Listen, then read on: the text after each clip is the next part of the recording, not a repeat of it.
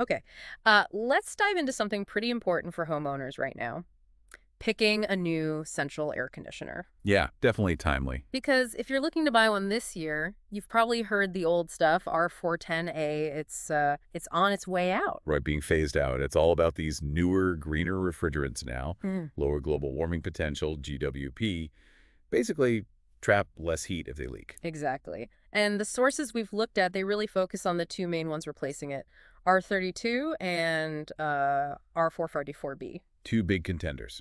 So our mission here for this deep dive is to kind of cut through the specs and the noise.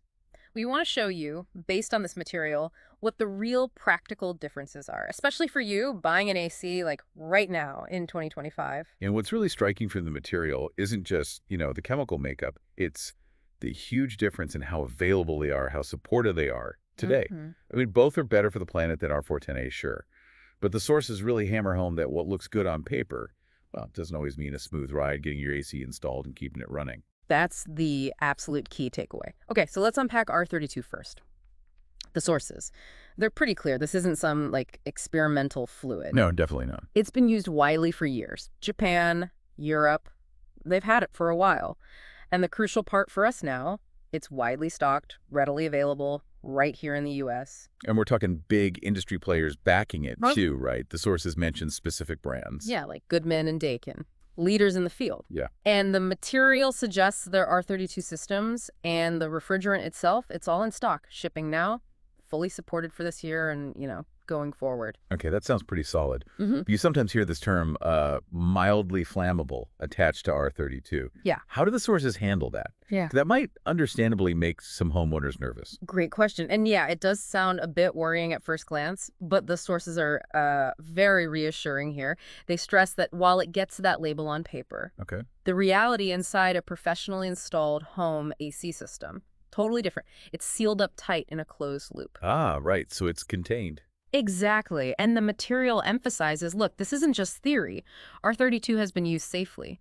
Millions of homes in Europe for over a decade now. Over a decade. Okay. Yeah, so when it's put in correctly by a pro, it's just not a safety issue for you at home. Plus, there are practical upsides mentioned, like R-32 units apparently being easier to maintain, maybe cheaper to recharge if you ever need it. Folks, so for R-32, the picture from the material is proven tech, available now, widely supported.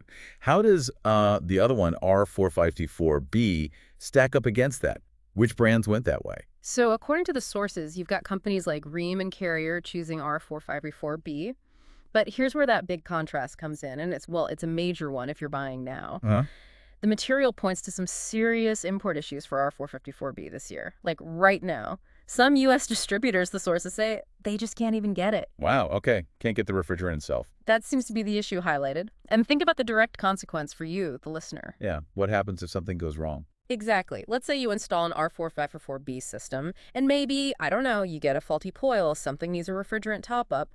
The sources suggest you could be waiting weeks just to get that R-454. It's just out AC Yeah. in the summer. That's not ideal. Well, not ideal is putting it mildly. You're just stuck waiting. So when you look at the practical situation on the ground right now in 2025, as presented in these sources, well, the takeaway seems pretty stark. Even if R-454B has environmental points on paper. Right. The material basically asks, what good is that theoretical benefit if you struggle to get the unit installed? Or worse, can't get it fixed promptly because the refrigerant isn't available. It really sounds like the material frames it this way. If you care about your time, your comfort, avoiding those kinds of major headaches this year, then R-32, based purely on its current availability and support system. It's positioned as the more practical, reliable choice right now. So the core advice from this material for anyone replacing their AC in 2025 is basically, don't gamble. Really consider the current supply chain. Avoid systems where the sources indicate there might be question marks over getting the unit, or crucially, getting their refrigerant for service. And just to recap that point on R-32 from the sources, it's available now, it's efficient, it's safe when installed correctly, reliable history, and backed by major brands like Goodman and Dakin that are shipping product. Precisely. So maybe a final thought to leave you with, something to mull over based on this deep dive. Yeah.